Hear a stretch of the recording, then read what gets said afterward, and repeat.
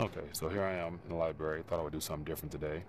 I have Mr. James Rickards' book here, The Road to Ruin, the Global Elite's Secret Plan for the Next Global Financial Crisis, rather.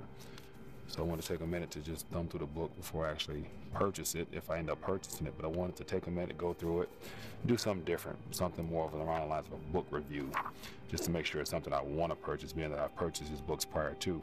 So I thought I would take you along with me just to give you an inside look as to what the book looks like before I actually purchase it. So it's quite, thick in nature. I think it's about, 300 or so pages, full of, a lot of interesting content here. So what I'm gonna do basically is just scroll through the book here, read some things here, and just let you see what's going on in here if you haven't purchased the book yet and may be interested in purchasing it. So just give an idea of what's going on here. You got the cover here, burning $100 bills, walking into a burning bush, pretty much painting a very bad picture for the future of the Federal Reserve note. But anyway, it starts off here. Deep in the U.S. legal code, our government is granted emergency economic power. Stock exchange can be closed, ATMs shut down, money markets frozen. The global elites know that the crisis of even greater proportions is coming, and that collaboration is the only way to survive. Since 2014, international monetary agencies have been issuing warnings to a small group of finance ministers, sovereign wealth funds, banks, private equity funds, yada, yada, yada. In preparation, the global elites have been noisily hoarding cash and hard assets over the past 2 years. New York Times bestselling author James Rickards sounds the alarm on currency manipulation and currency wars, yada, yada, yada. So there's a couple of other books here. So let's get into the hard meat of this book here briefly. Here we have here, scrolling through, Revelation 6:5-6. When he had opened the third seal, I heard a third living creature crying out, "Come forward." And I beheld a black horse, and his rider held a scale in his hand. I heard a voice in the midst of 4 living creatures. I said, "A measure of wheat costs a day's pay, and 3 measures of barley cost a day's pay, but do not damage the oil and wine." Interesting, not quite sure what that is for, but anyway. So here we have the contents. Introduction, chapter 1. This is the end. Chapter 2, One Money, One World. Chapter 3, Desert City of Mind. Chapter 4, Foreshock 1998. Chapter 5, Foreshock 2008. Earthquake. Chapter 6, 2018. So it looks like 2018 is the time frame that he has things coming to an end. Chapter 7, Bonfires of the Elite.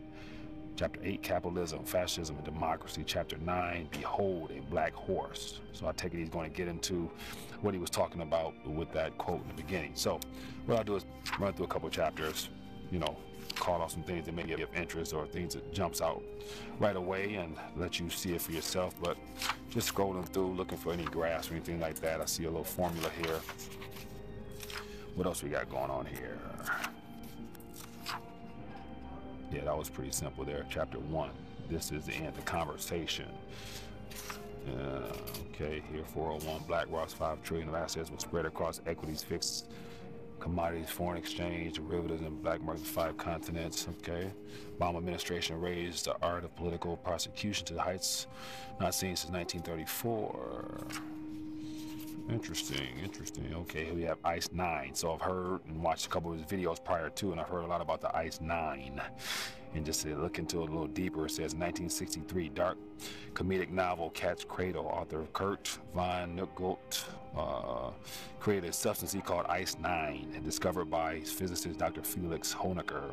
ICE 9 had 2 properties that distinguish it from regular water. The first was melting pot of 114 and 4 degrees, which meant ICE 9 was frozen at room temperature. Honecker placed some ICE 9 molecules in sealed vials and gave them to the kitchen before he died. The novel's plot turns on the fact that if ICE 9 is released from the vials and put in contact with a large body of water, the entire water supply on Earth, rivers, lakes, and oceans would freeze. Wow, interesting.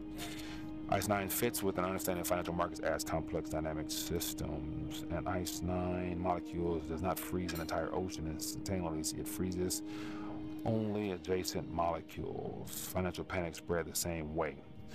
In the classic 1930s version, they began with a run on a small town bank. The panic spread until it hit Wall Street and starts a sharp stock market crash. In the 21st century version, panic started in a computer algorithm. which triggers pre-programmed sale orders that cascade into other computers until the system spins out of control. Interesting. So he's kind of explaining the whole ICE 9 concept. So the cascade of selling happened on October 19th, 1987, when the Dow Jones Industrial Average fell 22% in one day, equivalent to 4,000-point drop in index today. Interesting. Talks about Cyprus here. The whole bank situation happened in Cyprus. Okay, so let me scroll through this thing a little bit faster and see what else jumps out. We got house closed. Panic of 1907 originated in the San Francisco earthquake and fire of April 18, 1902. Western Insurance Company sold assets to pay claims. So he goes back a little bit into time, giving some historical accounts of things that kind of leads up to today. Then we have the money riots. It says the period from 1971 to 1980 in international finance is best described as chaotic, not only in clerical sense, but in a scientific sense. All right. So yeah, so I'm gonna scroll through this thing a little faster, pull out just some subtitles. We got chapter 2, One Money, One World, One Order. So I guess he's gonna definitely hint at that SDR. So we have one world money. World money is not a new concept. It has been used throughout history. World money is gold. The elite agenda is to hoard gold and substitute special drawing rights as the currency of world trade and finance. Other forms of money, including clamshells, feathers, paper, have been used at certain times and places with tribal consent or force of law. Renaissance bankers realized they could put the gold in their custody to use there, including loans. So it goes back a little bit to banking history. Interesting. Keep it going. So far I'm on page 68 out of 350. So I'm trying to skim through this thing faster and see what jumps out. And we have world taxation. It says, for a decade at the start of my career, I was International Tax Counsel to Citibank, and the world's most powerful private bank. Citibank had branches in more countries than U.S. foreign service and embassies.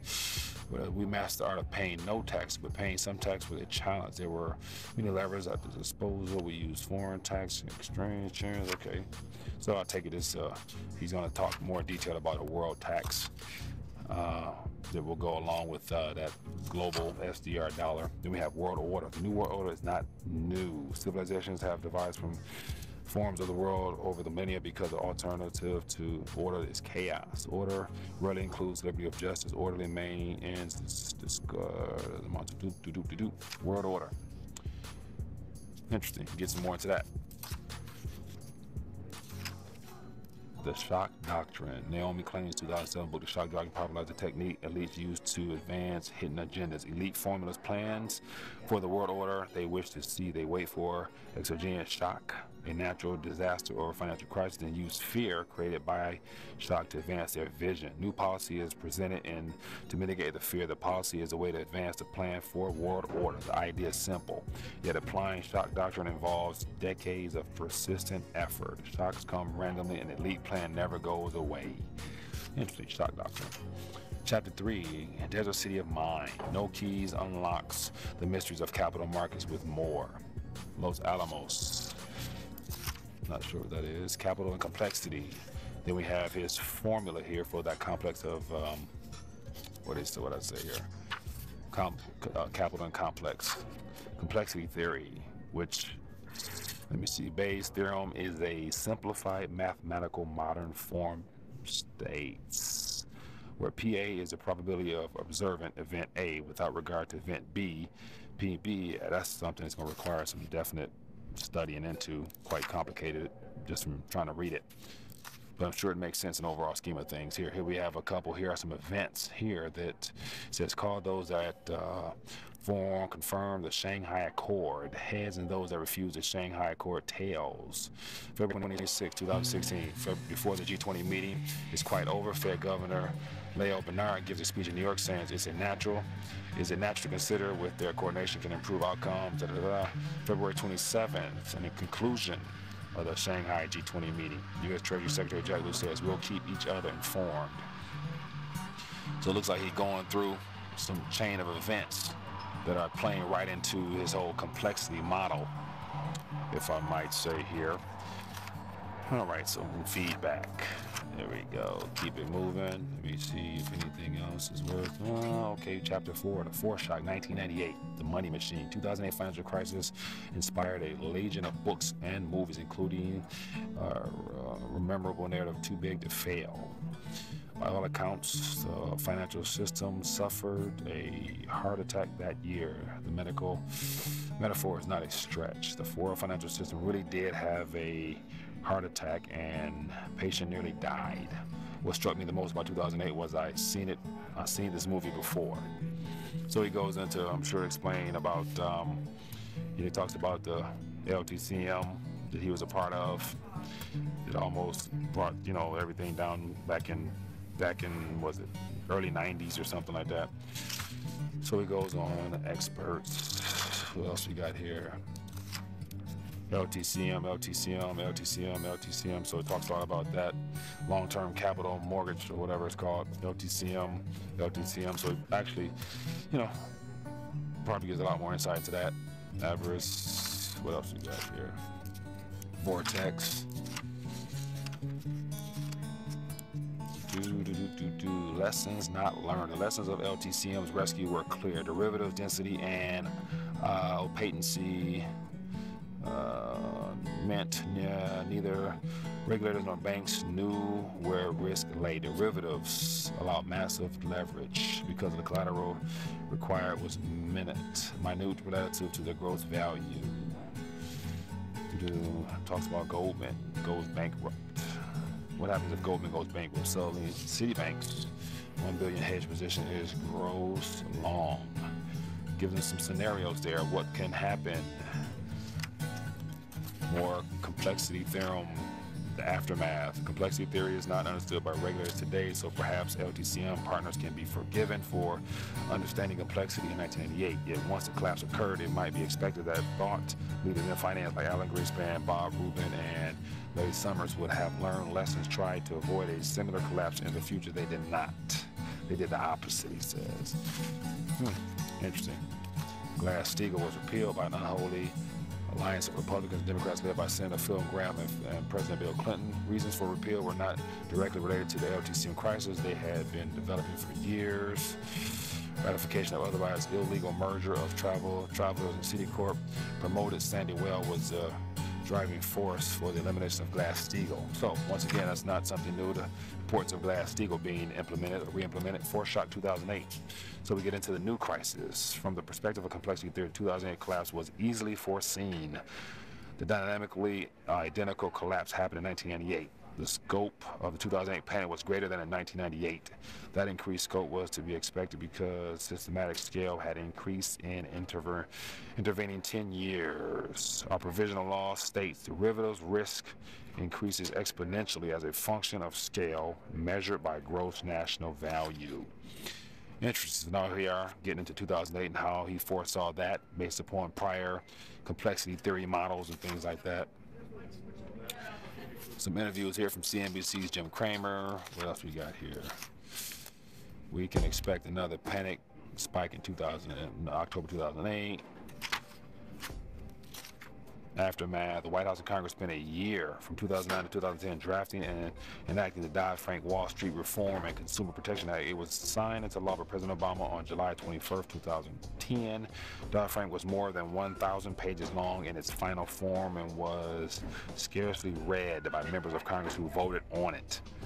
Dodd-Frank was an odd mix of genuine reform, pseudo-reform, dereliction, non-essential matters from lobbyists with lists. FOSOC. FSOC is a new embodiment of the old president's working group. The Office of Financial Research is a new think tank set up inside Treasury to enable financial regulators to keep up Wall Street's whiz kids and derivatives risk management. In early 2013, I was invited to give a private briefing to FSOC and OFR officials in Treasury in Washington. And been looking on play. Okay, yeah. Earthquake 2018. So here we are getting into the future. This is what lies ahead. He gives us two quotes here. It says, one, no single incident can really be imagined to have brought about the end of the Bronze Age. Rather, the end must have come as a consequence of a complex series of events. that reverberated throughout the interconnected kingdoms and empires of the Aegean and Eastern Mediterranean, eventually led to a collapse of the entire system. This is from 1776 BC, the year civilization collapsed by Eric Decline. Then we have a quote here from Ian Morris. If the crowded, interconnected, urbanized, and nuclear-armed world we have created does stagger with a new dark age, it will surely be the most terrible of all, the dawn of new age. Man without a face. Not yet. Yep. Fawcett's Fed. Fawcett is a Fed insider handpicked by Chairman Ben Bernanke in 2012. Is often used loosely to describe who might be involved in the inner circle of the institutions that are properly inside.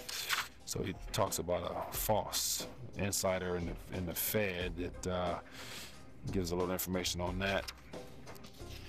Looking to find out more of his thoughts on this 2018, the power of gold. Simply seeing market collapse even through complexity theory lenses is unsatisfying to investors who don't care why things end but want to know when. Greed plays a part. Investors may concur that capital markets will crash, yet they're along for the ride until they do. In effect, investors say, I know stocks are a bubble, but the gains are too good to resist. Call me the day before the crash. I'll sell everything, move to cash, buy gold, and keep my profits. Here's my number. The proper reply to the penitentiary is not one with know the hour or day. It's not from National Laboratory Science. Systematic instability.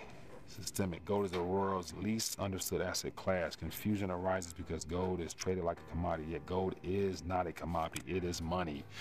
Countries with tens of thousands of tons of gold in their vaults are happy to obscure this distinction. Central banks know gold is money. They don't just want you to know. Still, the presence of 35,000 tons of gold in government's vaults, about 15% of all gold mined in history, testifies to gold's monetary role despite official denials. Even the IMF with official demonetized gold next for holds 2,800 tons.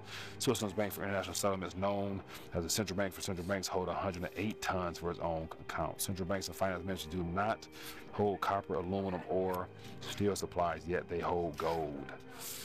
Interesting.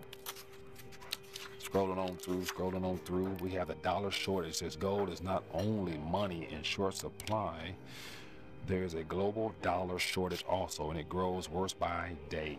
An acute phase of the dollar shortage will manifest soon as defaults, deflations, and bank failures. Answers that along with the 3.3 trillion of new money created by the Fed, markets created more than 60 trillion of new debt and hundreds of trillions of dollars in new derivatives. The newly created money has been leveraged over 50-1 through various channels. Not all the new debt and derivatives constitute money as the term is conventionally defined. Still, the debt represents a state in which a counterparty expects to receive her pay or money back by contractual performance in the fullness of time. Interesting. 60 trillion of new debt. The most intriguing piece of evidence for a dollar shortage is the tangled trio of prices in 5 years. TIPS is gold and 10-year Treasury notes. TIP stands for Treasury Inflation Protected Securities, a special type of Treasury note where the principal is indexed to inflation. This means the TIPS yield in a real yield. There is no need to add an inflation premium to a nominal yield because principal is already protected against inflation. When an investor pays a premium over par to buy a TIPS, if I'm pronouncing that correctly, the resulting real yield to maturity is negative because the investor receives the inflation-adjusted principal minus the premium paid. From 2006 to 2013, gold and 5-year TIPS measured by yield on an inverted scale exhibit a powerful positive correlation. This makes sense. When bond yields are negative, gold is more attractive because gold has no yield. A greater negative yield on TIPS should correlate with a higher dollar price for gold, and it does. Interesting. So on page 198, still scrolling through, earthquake 2018.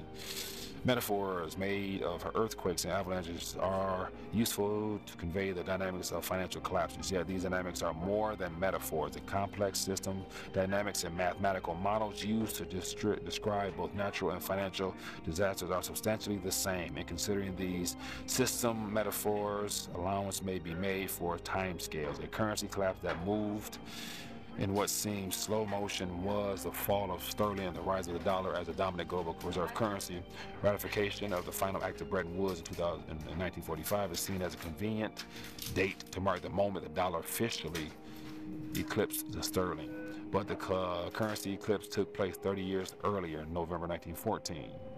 So it goes back in time, saying when it actually happened. Sterling's role from 1914 to 1944 was a facade. The fact that London remained a financial center and sterling remained a reserve currency had more to do with Britain's capital market in the British Empire. And complexity in system breeds the seeds of the system's own collapse. Why did European civilization not experience a general collapse in thousands of years from the fall of Rome to the Renaissance? The answer is there was no Europe in a systemic sense. Interesting. The aftermath of the First World War did not produce a stable system as occurred in 1845. The Treaty of Peace signed at Versailles on June 28, 1920 was politically punitive to defeat Germany. Yeah, so he goes into a big old history lesson here. Where are we now? Financial crises have supplanted kinetic warfare at the center of complex system dynamics. Financial crisis in 1998 and 2008 are analogs to Russian, Franco-German, and Balkan Wars, 1878-1912. They are warnings, tremors ahead of a misfortune beyond imagining. This is not conjecture, but an expected outcome given the system dynamics. The outcome is not inevitable. Bonfire of the elites. Wildebeest and lionesses. Keynesians. Equilibrium is the holy grail of modern micro. Equilibrium models start with the simplest concept of supply and demand. Intersecting curves applied to supply chain inputs and infinitive variety of finished products. Apple and the cat. Yeah, some of these analogies here are quite interesting.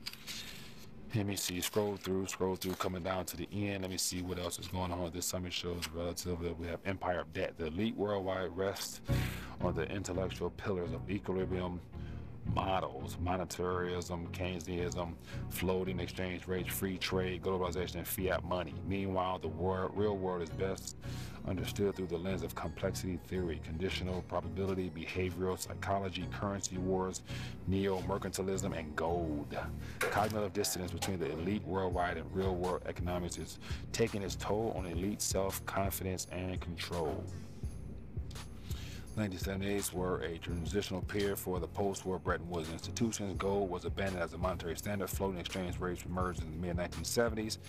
Still, the demise of the gold standard was muted by the rise of a new dollar standard during the Reagan administration. King dollar was finessed by Treasury Secretary James Baker through the Plaza Accord in 1985 and Lavreux Accord in 1987, which yielded broad agreement among major economies on acceptable exchange rates. King dollar was not a fixed rate regime, but it was the next best thing, bolstered by Paul Volcker's success at achieving low inflation after the near hyperinflationary episode of 1977 to 81. Beneath the surface, rot set in. Corruption was institutionalized in Russia and China. Income inequality soared, and the low-hanging fruit of the factory utilization in emerging markets was quickly gone.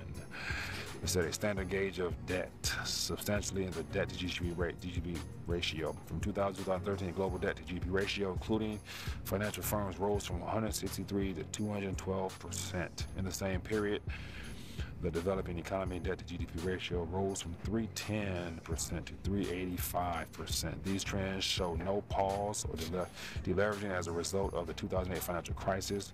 While private debt levels declined somewhat after 2008, growth in government debt more than made up the difference and kept total debt elevated. Too much debt. Debt to GDP ratio soaring. Cul-de-sac. Chapter 3, Capitalism, Fascism, Democracy. We got some quotes here. Capitalism, democracy, Joseph Schumpeter's name conjures the phrase creative destruction, his best known intellectual contribution, one of the most powerful economic insights of the 20th century with important implications today. Schumpeter wrote a critical juncture between the end of the Great Depression and the start of the Second World War. Capitalism was on trial and socialism was in vogue, including the United States, where it had failed to take root during previous socialist cycles in the late 19th and earlier 20th centuries. Franklin D. Roosevelt administration from 1933 to 45 was filled with socialist reformers and endeavors from massive Tennessee Valley authority power project. Yeah. All right, scrolling down here, coming towards the end. The new Praetorians. In ancient Rome, the Praetorian Guard were an elite military unit that provided personal protection for emperors. Their evolution is a cautionary tale. Praetorians originally guarded the commander's dwelling while on campaign. The name Praetorian is derived from Praetor, a Roman general. His tent was called the Praetorium. In the late Roman Republic, Julius Caesar used such a guard. Over time, the Praetorian Guard grew larger.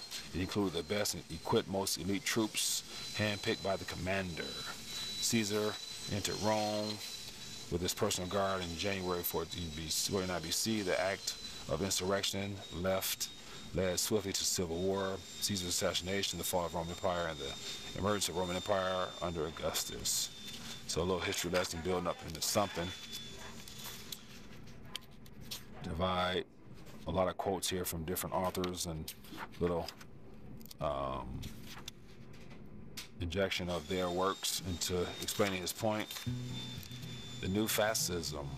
Fascism is not in our future, it is here now. Fascism, a dominant force in the 20th century, remains one of the least understood and most ill-defined political isms. This is because fascism is not ideological like communism or socialism. Fascists are expose certain views at various times, yet their views are inconsistent and often quickly discarded. What matters to fascists is continuous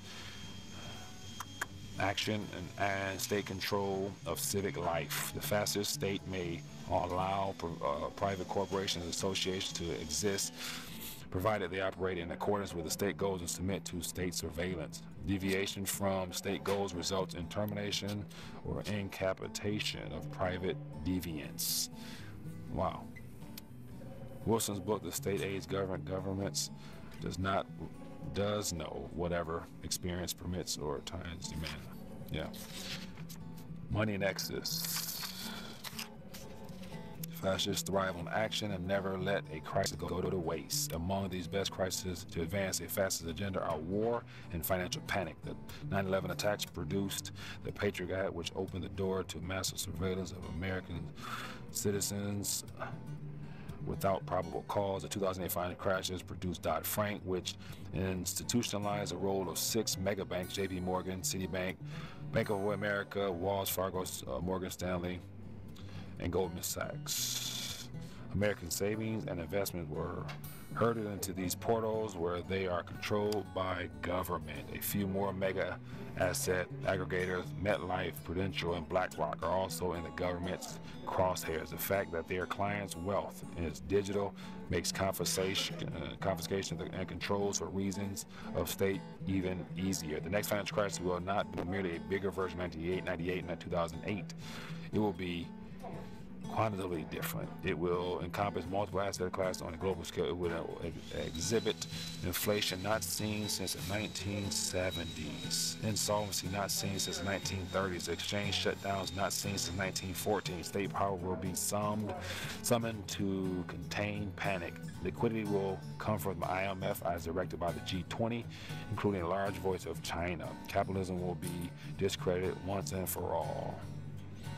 Interesting. Not a good picture. Chapter 9, Behold a Black Horse. Here we go in regards to that quote from the very beginning, the countdown clock.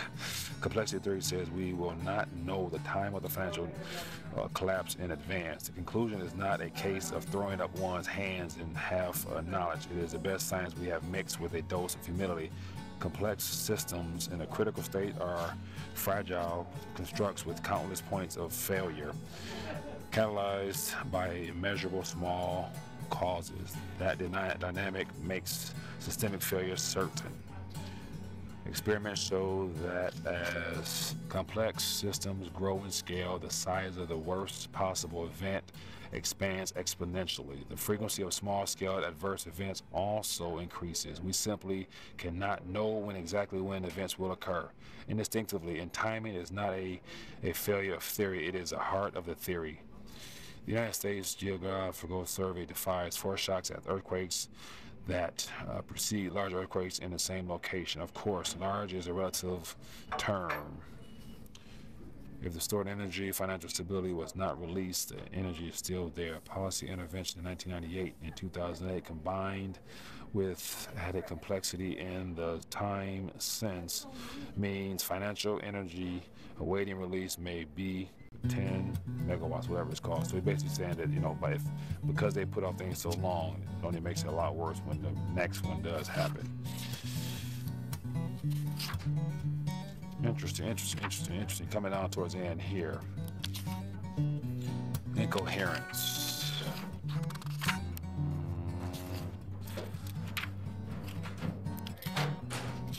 Yeah, so this is pretty much a big conclusion. Here we are towards the end of the book.